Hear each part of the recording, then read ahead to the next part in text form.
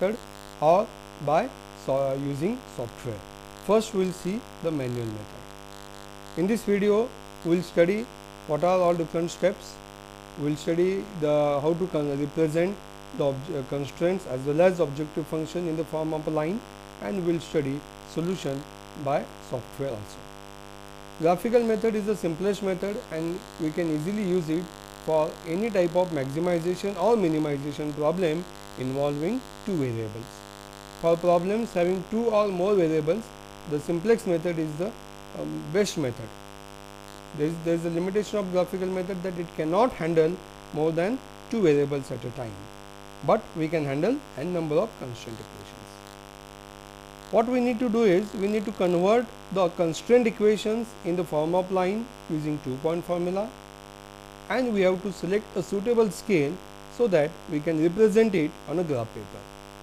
Also, we need to convert the objective function in the form of slope intercept formula on the same graph paper, and then we need to move the objective function line depending upon whether it is a maximization or minimization towards that extreme point.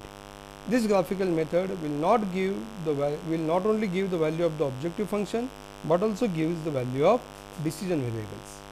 Let us try to understand with this simple problem of maximization. The question is maximize z, which is equal to 400x1 plus 300x2, and these are the three constraint equations which are given in the problem.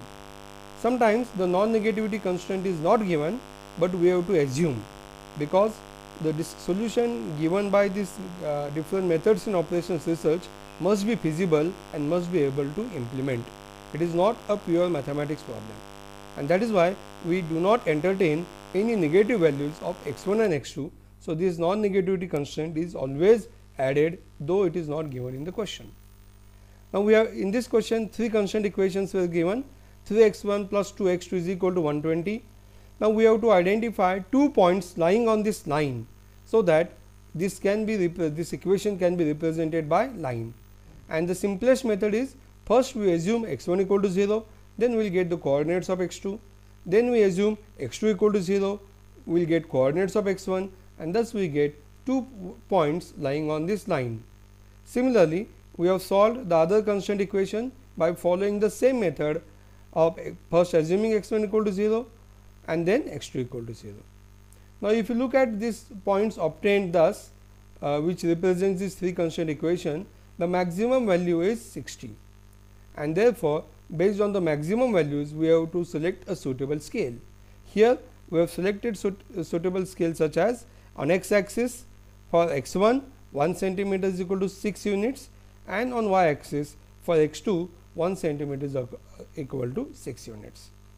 Similar to that, now we have to convert that objective function also in the form of line, and for that we have used the formula slope intercept formula y is equal to mx plus c. So, this given equation we have converted into this format. Here x2 is y. So, we have taken here this equation can be represented as minus 300x1 plus 400x1 minus z by rearranging the terms.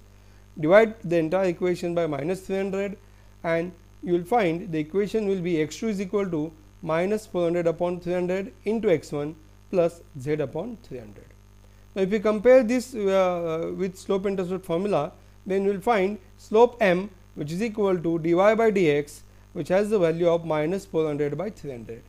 Remember that this minus sign is neither for x nor for y, it is to only indicate that the slope is downward. So, we represent this z equation with the downward slope of 40 by 30, and here you will find by the red lines we have represented the constraint equations as we have obtained the coordinates, and this objective function line is represented by blue line, and you will find this is the point of solution, and at this point the value of x1 is equal to 30, value of x2 is equal to 0, and the objective function z max is equal to 12,000.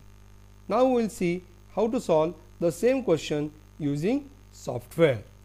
Solve this problem by software. Tora is the software which is used to solve the problems in operations research. This is the main menu. As we have to solve the linear programming, we have to select that option. Once we click the linear programming, it will ask how many digits after decimal and integers. We have kept 5 and 2 by default, and then we will go to input screen. Here we need to type the title of the problem. This problem is of maximization type, so I will type the title as maximization. Then it will ask you how many decision variables are there. There are 2 decision variables and the constraint equation you have to type. Here please do not consider non-negativity constraint. Other than that, we have 3 constraint equations, and then you have to press tab on the screen. This will appear. Here you have to, this is like a toggle switch, either maximize or minimize. So we will select a maximization problem, and the coordinates of x1 are 400 and coordinates of x2 are 300. Then type the coordinates of x1 and x2 in the first constraint equation. It was 3x1 and plus 2x2, and it was less than or equal to 120. Second equation was 3x1 plus 5x2 is less than or equal to 150. Third equation was 8x1 plus 6x2 is less than or equal to 240. Then lower bound is 0 0, which will take care of non-negativity constraint, and there is no upper bound. There is that is why upper bound is taken as infinity. Then we will click on solve menu. Okay, if you want to save this input data, you can save. And for solving this problem, as we discussed, there are 2 methods. The algebraic method can be used for any number of variables, and graphical method is to be used for 2 variables. So first we will study graphical method. Again it will ask you what is the output do you want, 2 digits after decimal and 5 integers. So go to output screen. Here is the graph paper. Just you have to click on the equation. Initially you will find this dots in the graph paper will indicate that entire space is a part of solution space. But once we click on first constant equation, you will find this constant equation is of less than type. So only area below the line is a part of the solution space. Area above the line cannot represent, is not a part of solution space. So solution space got modified once the constant equation is added. Let us add the second equation. Again you will find, once we add the second line, we will find only that area is now a part of a solution space which satisfies both the equations. Similarly, we can add the third constant equation also, and the final solution space is indicated by these dots. And if you click on line equation of z, z line will be plotted with the slope, and then it will be extended, and you will find the optimum value of the z is this 30 passing to x1 is equal to 30. So this is how it is very simple. We can make use of the software. We will see how to make use of the software for various other types of problems when we discuss other techniques in operations research. Thank you for watching this video. Keep watching for the other topics also. Thank you very much.